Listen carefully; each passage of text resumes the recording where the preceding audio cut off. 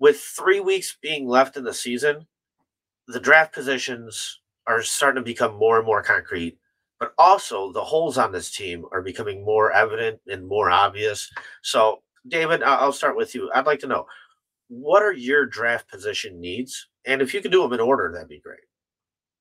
In terms of needs, because need is can be subjective, even like something Jalen Johnson not re-signing or us not franchise tagging him. But as of right now, in terms of the weakest talent areas on the team, you have to go with a veteran interior lineman, and you have to get a young guy too, because right now that neither guy is on this team. So you have to go and get something there. However, centers and guards notoriously are incredibly attainable, like rounds 3 and later. And usually the first and second round guys don't necessarily work out. I think even somebody like John Michael Schmitz getting drafted in like the second last year, he started off really well and then he got hurt. So it's just kind of like a value position. In terms of early investment, you still need an opposite defensive end really, really badly to help fix the team. And then you need interior pass rush, like not just occasional ones, but consistent one.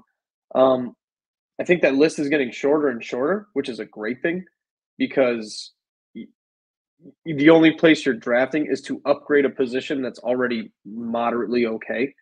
Because like something like left tackle, I think is pretty high up there. And that comes from a guy who loves Braxton Jones. I love Braxton Jones. Could he be replaced with somebody better? For sure. And will that make your team a lot better? Yes. But I think in the trenches is where I usually tend to believe in drafting early. Basically, linemen, offensive lineman, defensive lineman, and probably a corner are the top 3 positions of need. Center, guard, defensive tackle, edge.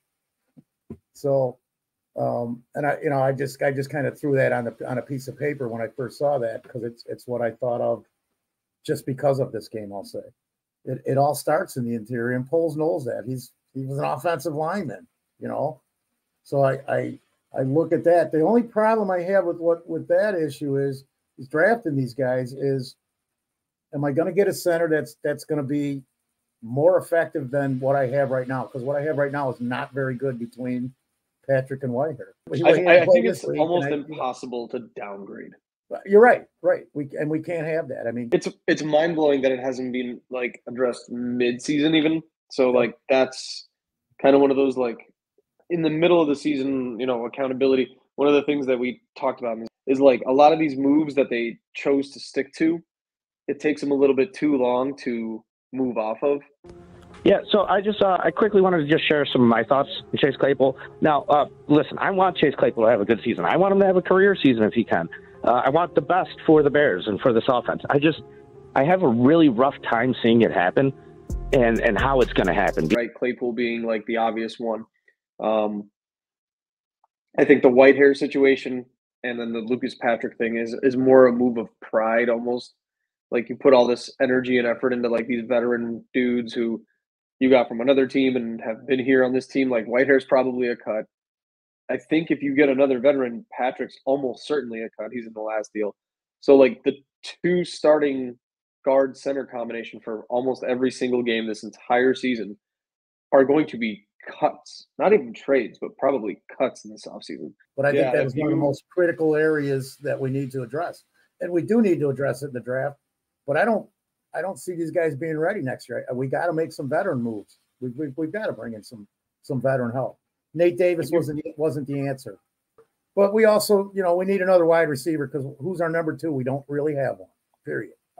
I'll leave it at that. That needs to be addressed. Yeah. So I agree with you guys as well. Like, interior is huge. I think my top need is defensive tackle. I do feel that left tackle can be an upgrade too.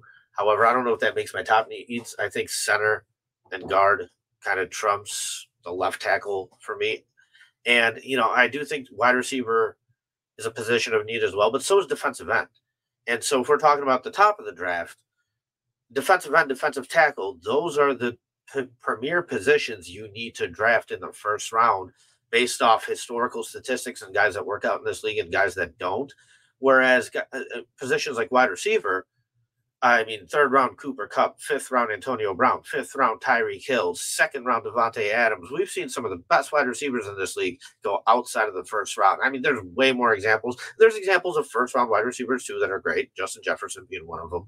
You know, I think it was pick 22, pick 23, or something like that, or maybe a little higher. But more often than not, you can find guards, you can find centers a little bit later and things like that. Defensive tackles, defensive ends. No, those guys, the ones that are good in this league, those guys are taken pretty higher in the first round. But I think the most interesting part of this conversation, I set this up and I was asking you guys this, is because all three of us, none of us said quarterback.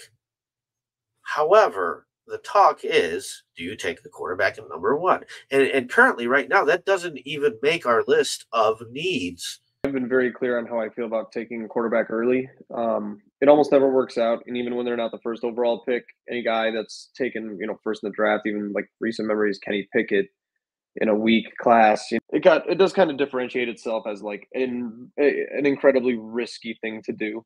And again, if you're talking about value, you're talking about what you can get out of the draft, like, yeah, for sure. We've gone through this, Paul, and just looked at every decent to above average defensive tackle in the last 10 to 20 years. Defensive end, you got to take these guys early, you got to take them often. And then every other position, even at this point, you could argue that the quarterback position, there's almost never the first or second guy taken that's good in the NFL right now. So you have Patrick Mahomes, who was the third guy that draft even. And that's the best guy in the league. And Josh Allen was, I think, 17th or 13th pick to Buffalo. Jalen Hurts was a late second round pick.